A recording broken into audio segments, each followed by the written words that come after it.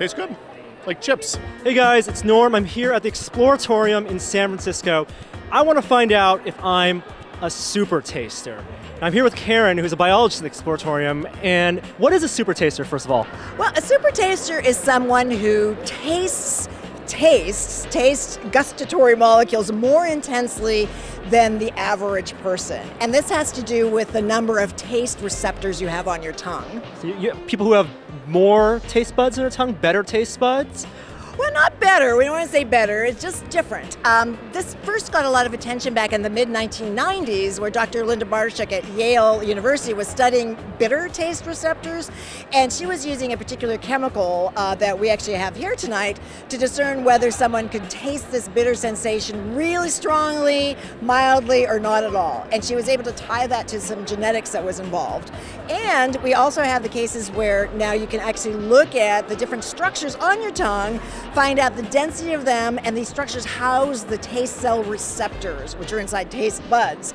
So the more of these structures you have, these little papillae, the more taste buds you'll have and the more taste cell receptors. So the take-home message is really that people do not taste things the same way from each other. And it's more than just a bitter taste, right? It is more than just a bitter taste. There's definitely evidence that salty taste is also subject to this, as well as the other taste, sugar, sweet, and umami.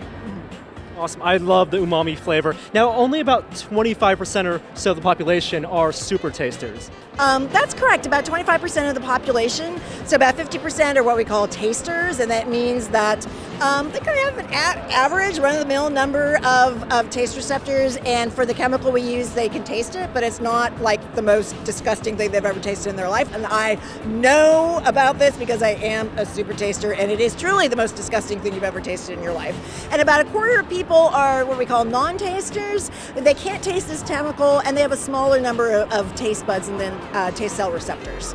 I don't care how bad it tastes. I want to be a super taster. You want to be a super A taster is not enough. Okay, All right, let's go test it out. Really? Okay, this is pretty awful. That's really dark. Oh my gosh, that's perfect. These are all fungiform papillae. Okay, so folks that are non-tasters, every time I give them one of the papers impregnated with this chemical, they say, oh, you gave me a blank. It's like, well, no, I didn't. You really can't taste it. So I've started having people just taste a blank piece of paper just so you know what the taste is like. So I'm going to give you one here. So this is just a piece of filter paper. Put it in the center of your mouth. Let your saliva run over it.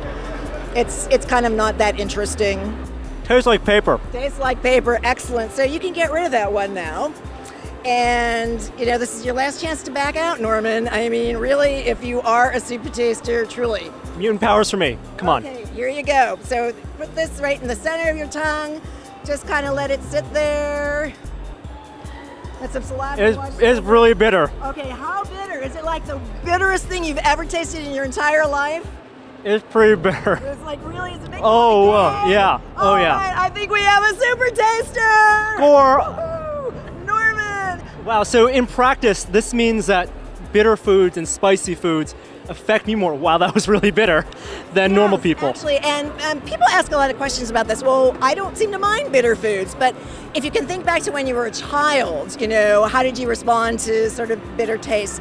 And there's so much cultural and experiential issues that actually interplay into what we like and what we enjoy. Some people develop a taste for bitter things like, you know, caffeine in coffee, tonic water, broccoli, the cruciferous vegetables. But some people can develop a taste. But intrinsically, you know, I'm a super taster too. I should have been doing this with you and had a yucky face on too. But I don't really like those vegetables. But I can put a little Parmesan on them maybe. I know they're really healthy for us, so it's important to eat these. Thank you so much, Karen. I always knew I had good taste. Now I know I have super taste. I'm Norm. I'll see you guys later. Bye.